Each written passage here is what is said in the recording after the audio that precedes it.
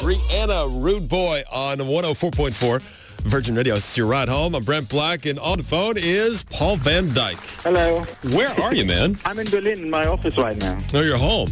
Yeah. I got to ask you, you're coming to Dubai playing the Peppermint Experience New Year's Eve. Is a New Year's Eve show easier for you? Because, you already got people that are in the mood to obviously party. In a way, it's not easier because people obviously, have a certain expectation. Besides of like me just playing, it's their New Year's Eve as much as it is mine. It's always something extra and extra special, but at the same time, I always have a very clear idea about the general sound I like to play, and everything else is down to the interaction with my audience. So I'm pretty sure if we're all up for it, we're going to have the best New Year's Eve ever. I didn't even think about that. That's your New Year's Eve as well. I mean, you're also ringing in the New Year's with us. I see you're married. Do you bring your wife so you can have that midnight kiss or what? Yeah, absolutely. I mean, please give me at least a minute or two before I kick it off after 12.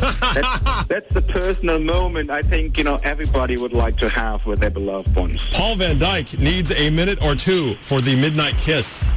At least. Wow. 4.5 million albums sold and counting, right? Well, yeah, it's not going backwards. No, nobody's trying to return some of those? Lucky enough, that hasn't been the case yet. You sound like such a good guy. I searched the internet, and believe me, this is true, far and wide for something controversial about you, and I came up with nothing. Where is the dirt, Paul? Where's the dirt? The only dirt around me is when my dogs do a poopy relish.